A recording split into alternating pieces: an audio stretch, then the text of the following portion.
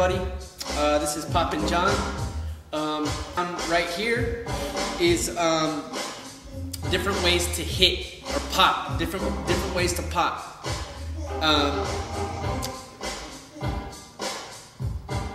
Okay, so first thing we're gonna work on is the arms. Okay, there's a lot of different ways to do this. There's not a lot of different ways, but there's a few different ways to do this. What you have to do first to get a good pop out of your arm is you have to find this tendon right here. One way that I tell beginners and people like that to start with is to push down on this arm and resist, and you'll see that tendon right here. Okay, you want to find that tendon right there. Okay, so in order a way to find that is to push down and resist. If you push up on your hand, that tendon pops out because you're resisting. Okay, so what you got to learn how to do is be able to control that tendon. I turn it into a small little snap.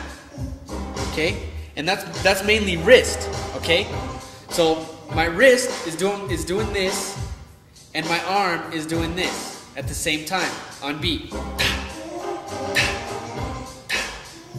See that? The more you repeat this movement, the cleaner it gets. It'll become like a little snap. Okay? Okay, see that tendon?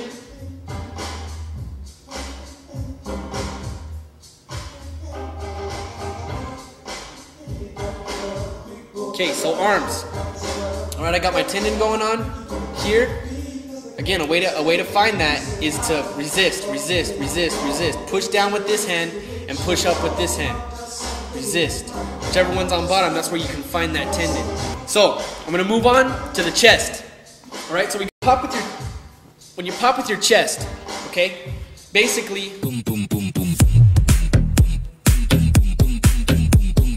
what we're doing here is, as humans, our rib cage is capable of doing this and this. Okay? Basically what you're doing is you're moving your rib cage. Boom. Okay? My rib cage is moving like that. Okay? My ribs are here. They go out, they go in. Boom, boom, boom. Okay? So, this is basically what we're doing with the chest pop. Okay? Out. Okay, there's tons of different ways to pop your chest. Okay? But what you gotta do is I use my abs and my lower back to turn that into a pop. Instead of this just poking my chest out, I turn it into a snap. Just like this move here with my hand, I turn this into a pop. Okay? This is a difficult move to learn, okay? This takes a lot of practice. So, one way that I practiced, that I learned, that I felt it the most is in my car. Okay, I'm driving, I'll take my lower back off the seat.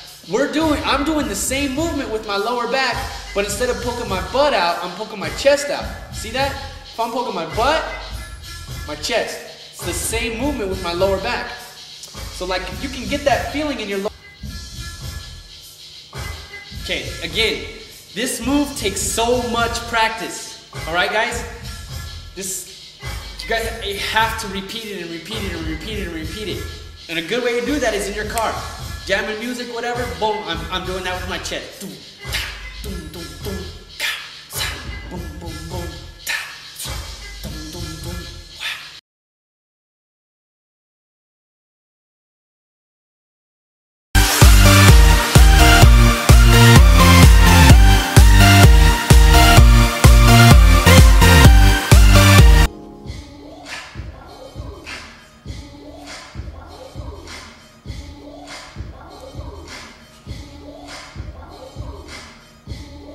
Okay, so practice.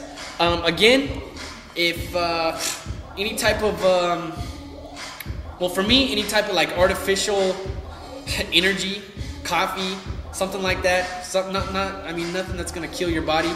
Red Bull's really bad, but anyway, so that type of stuff allows me to have a better snap.